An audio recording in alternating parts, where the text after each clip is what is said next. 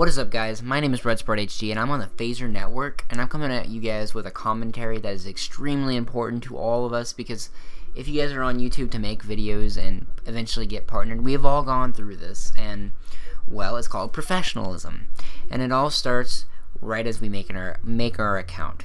It's your name choice. It starts off with, what is your username going to be? What is your screen name? Now, everyone, when they make a name, some people go with some names that actually make no sense, or they're not catchy. You know, like the XXX Quickscoper X squared 5. You know, that's not pretty professional, but something, you know, like Guild Skyrim or something that is based around your channel. Like, for me, example, I'm RedspartHD. Why is this a kind of professional name? Because it's everything that represents me, and you guys see it in every video. You guys just do not know it, because I have not explained what my name means yet to anyone, really. But anyways, the next thing is, after you find a professional name, you need to get a professional looking background channel, because if your channel is blank, it's not appealing. So that is just my opinion, that, you know, many people won't subscribe or watch your videos if it's kind of not professional looking. And then it comes down to your content. Content is an extremely important thing in starting off with a professional YouTube channel. You guys don't want to start off, if you guys are going into the gaming field, with a dazzle, because dazzles are not going to cut it. People want to see HD. Or if you're going into the vlogs, people don't want to see it off a Nokia cell phone from the 2000s, from 2000 something, you know, just 2000, let's put it like that. People want to see HD content nowadays, and most people don't settle for less. So also, people want to have someone that is fluent as they speak. I know I'm not fluent. I am working on that, and it takes time for everyone to get fluent as they speak.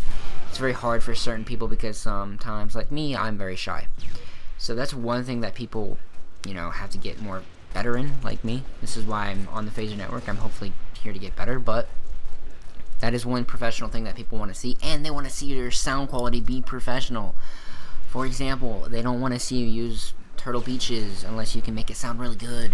It's just an example. That's just some people's opinions I've seen. Like me, I'm using the Blue Snowball Ice Edition. I yet to have a pop filter on it, but still, it's pretty professional. And that's pretty much it. What it takes to become professional. Except there's one more thing that is super duper important that just came to my mind. Your attitude on your videos. You guys need to have an excellent attitude toward what you're doing. Try to make it professional.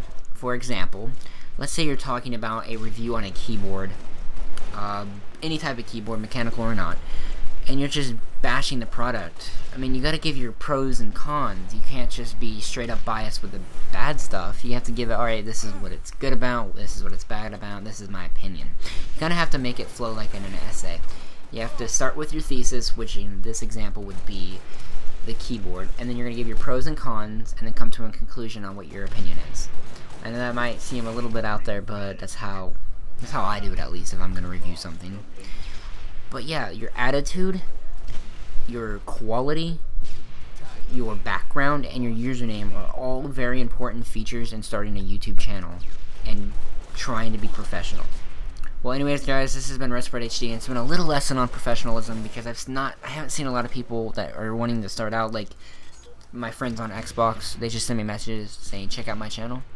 Well, they're not really professional, and I don't want to subscribe because their content is not really good. So I just want to pass this around. Maybe this might help someone be like, oh, okay, this is what I need to actually look good, or anything like that. But, you know, if you guys don't do this, well, hey, you know, it's just up to you. This is, again, I'm gonna put this out here, and this is a biased commentary.